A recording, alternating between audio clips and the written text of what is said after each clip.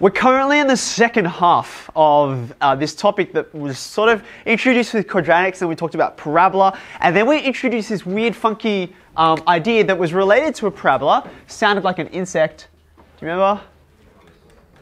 So, I always call this locus. I equally hear it pronounced locus, but I think that sounds too much like the crazy grasshoppers, so I say locus so you don't confuse it.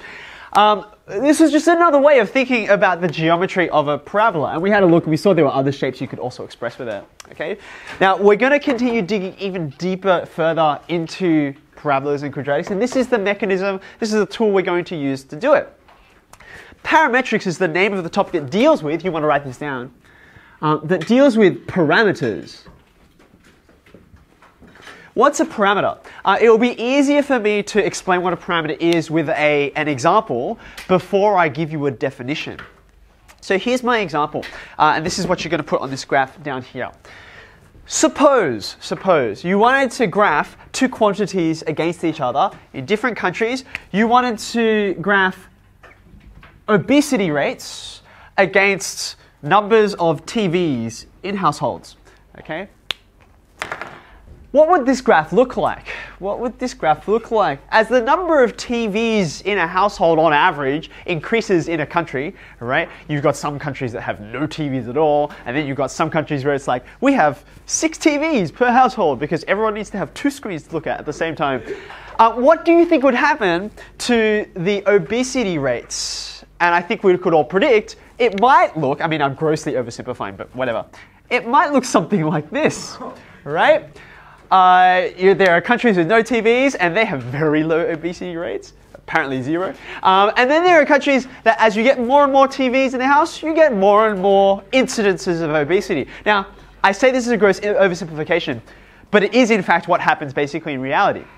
Now, the question then becomes, well, what do you make of this? What pattern do you see? What conclusion do you draw? What conclusion could you draw from this? I mean, I've drawn it as a linear thing. It could have been like, you know, a curve like this or a curve like that, but they're all going to be increasing. What conclusion would you draw? Okay, so you look and you see, I think there's a connection between these two, clearly. Correlation, when you see two things going up together or falling together, doesn't mean that one causes the other. In fact, that's kind of the main point here, that I would suggest there's a third variable going on that's underneath here that you can't see, that's not on my graph, because my graph only has 2 axes. There's a third variable that leads to both of these. And I guess, you know, again, oversimplifying, you could call it something like a country's economic prosperity, maybe? You got more prosperity, people buy more TVs, because they've got more disposable income. And when you have more economic prosperity, people have large amounts of food, they've got unhealthier food, and so obesity rates go up. Okay?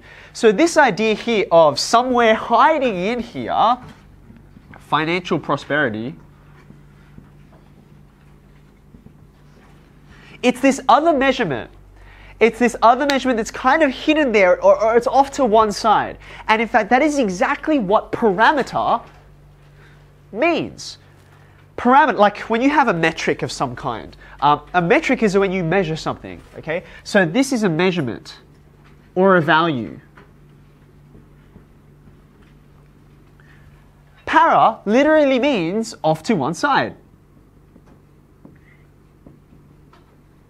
So you know how there are paramedics, right? Paramedics are people who work alongside all the other medical professionals. You know you have a parabola, right? A parabola is the shape when you throw something off to one side, right? We'll explore that in projectile motion later next year.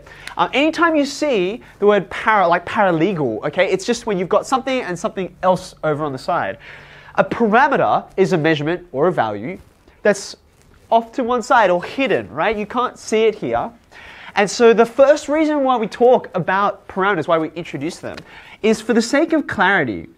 We want to clarify what is really going on in this situation. Is there some kind of value that is really driving what's going on that actually makes this happen and makes this happen, because neither of these are directly related to each other. They're all related to this parameter. Okay? There's another reason, which is convenience. Because this idea of a parameter you actually have already encountered it. We just didn't tell you that it was a parameter. On your next Cartesian plane here, can you draw for me the unit circle?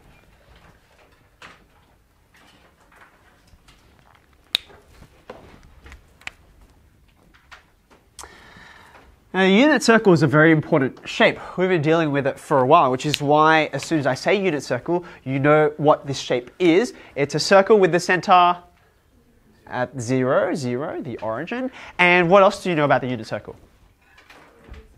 It has a radius of 1, hence the unit circle, right? So you got 1, 1, -1, and -1. This is the unit circle. Why do we care about the unit circle? Does anyone remember, and I don't expect the answer is yes, but it might be yes. Does anyone remember why we introduced the unit circle in the first place? Which topic did we introduce it in? You guys are great. We introduced it in trig. Why did we do it in trig? Because there are right-angled triangles hiding everywhere in the unit circle, right? Once you recognize there's right-angled triangles hiding everywhere, they all have a hypotenuse of 1 because it's the unit circle. And from this we can infer what? What did we say about the coordinates of any point on the circumference? Anyone remember? When you think about this right-angled triangle, in terms of trig, we could say that the x-coordinate of a point on the circumference is cos theta. Does anyone remember this? Okay, we were trying to redefine sine and cos. We were trying to get outside of right-angled triangles and get angles that were like bigger than 90, like obtuse angles or reflex angles down here.